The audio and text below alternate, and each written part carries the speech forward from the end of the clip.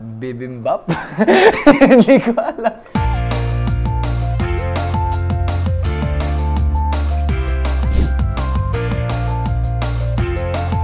Cheugy. Hindi ba yun parang baduy?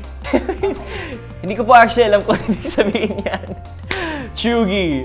If I were to guess, siguro parang like sakto lang. Yung hindi ayaw, yung hindi gusto. Cheugy. Cheugy. Hindi ko alam eh. Hindi ko alam. Next. Pass. Drip. Oh yeah, yan ang opposite ng baduy. Ang drip, kaya yung tinawag na drip.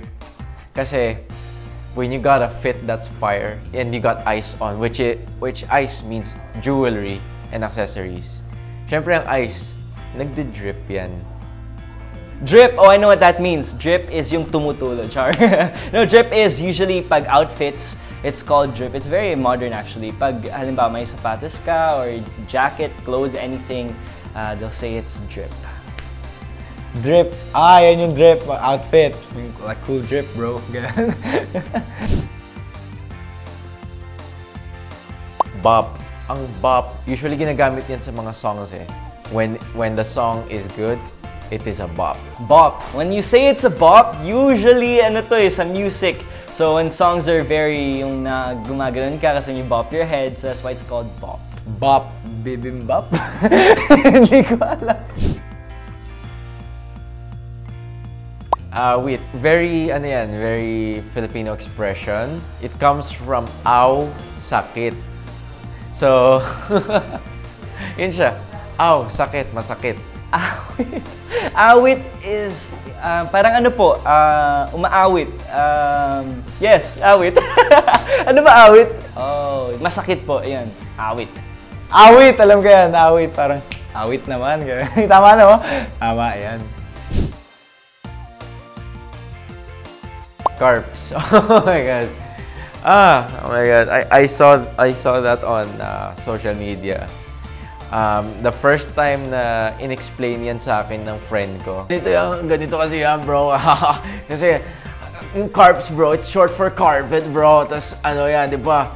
It's a synonym for rug. So it means R-U-G. Carps. Ano to, konyo to eh. Ano po yun, no? Yung R-U-G. Kasi carpet, tapos rug. And how you spell rug? R-U-G. Meaning, are you game? Kaya, short for carpet. Carps. Oh! Carps! R-U-G! G ako, bro. Carps ako.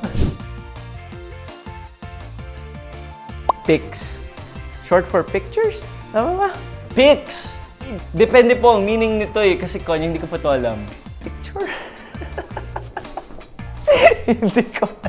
Ano yung pics? Oh my god, scoobs. Well, obviously it's from Scooby-Doo. Parang ano yung expression yan is Scoobs ka ba? Or like, Scoobs ba yan? I have no idea. Scoobs! Si Scooby-Doo po to. Hindi ko pa alam yung Scoobs. Scoobs. Hindi ko alam. Hindi ko alam, Gen Z ba talaga ako? Iba yata yung age group ko eh. Slaps. Okay, yan. Alam ko yan. Mostly ginagamit yan with anything really. Pero mostly ginagamit with food.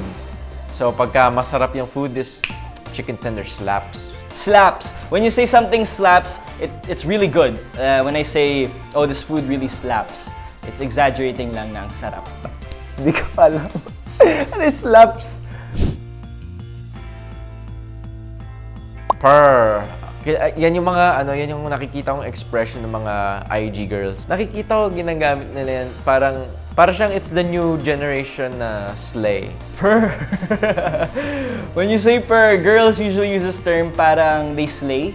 Slay is also Gen Z. Parang they're doing well. Talagang maganda sila or they feel confident. Ganon. Purr. Purr. Ano, diba? Purr. Diba may ganon yun? Purr. Hindi ko alam kung ano ibig sabihin niya pero maririnig ko lang.